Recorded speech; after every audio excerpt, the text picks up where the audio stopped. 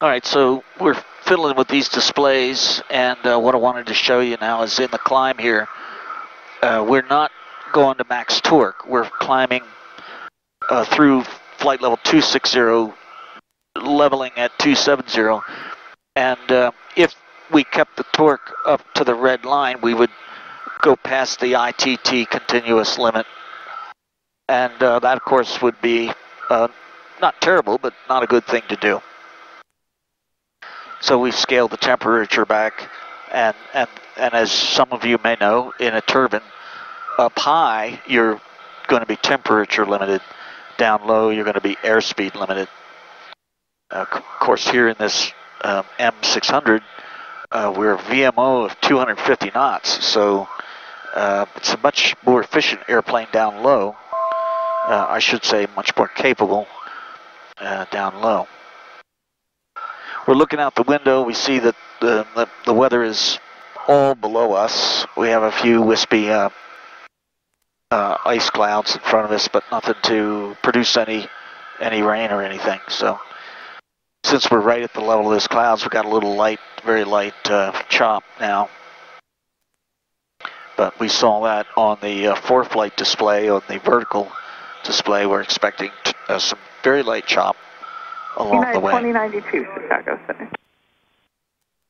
So we're about to set the power, and setting the power on the M600 is the same as it is on any other turbine. We use the power chart. We come into the power chart with the in this case we're using the OAT, and we're picking off the OAT off of the PFD. It's a minus 3.6 at flight level 270. And I know you can't read that chart, wow, but Bill can. So we're going to set the power here. I got to go over here. Yeah, you do.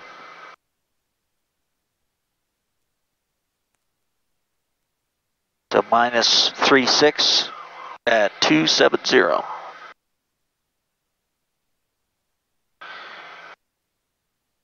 $12.47. All right, so 12.47 it is. So just squeeze off that extra 70, 80 pounds, and we'll be where we want to be. 12.47-ish. Good. All right, we're going to let that stabilize for a few minutes, then we're going to write down our ECTM. In the coveted RWR pilot training, ECTM and cycle log. And no worries, there's a picture of me on the back cover. Dick Rochfort, fly safely. Train often.